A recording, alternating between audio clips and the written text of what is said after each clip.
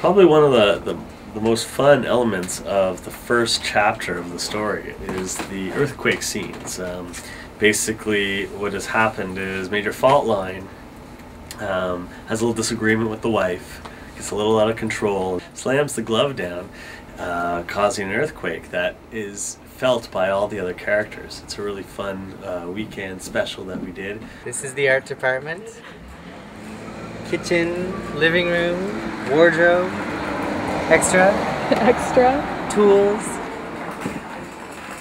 The real question is how much needs to go on in the background to really sell the effect, right? Just shaking the camera is what most people would do on a small indie project. We wanted it to be a little bit more, so we had the art directors string fish line to objects on the mantle or on the wall and have those things fall down. People were positioned in key spots to make things fly through the frame. We made the earthquake scenes by having all the crew behind the furniture and shaking the table. Mikhail was shaking the camera, and I asked him what's the best way to do it, and he said, "Don't worry, I've done it before."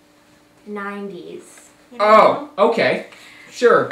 So I'm just, don't wait up. Hey, are you wearing perfume? Come back! You're gonna regret this! Ronin Force needs me, and you need me.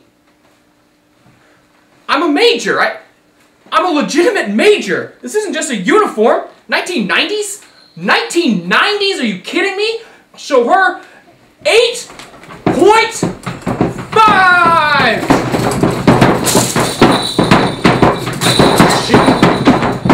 Shit, I was gonna say...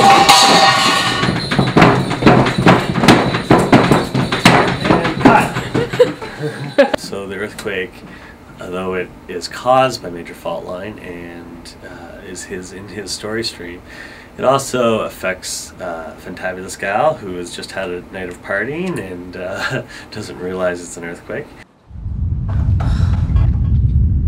Oh no, not the spins. Here we go again.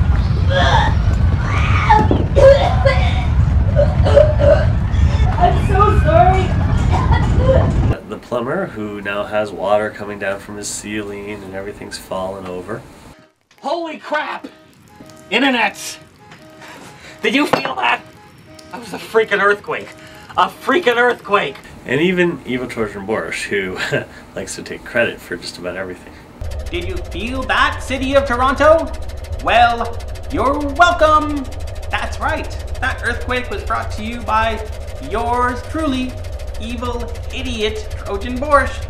And in the case of Major Faultlines, where like the epicenter of the earthquake, all kinds of stuff just flying through the shot, really went overboard, but it's quite funny. When Major Faultlines fill up with booze, he can't really get up to the 7s and the 8s, you know what I mean? But he can make an earthquake last forever.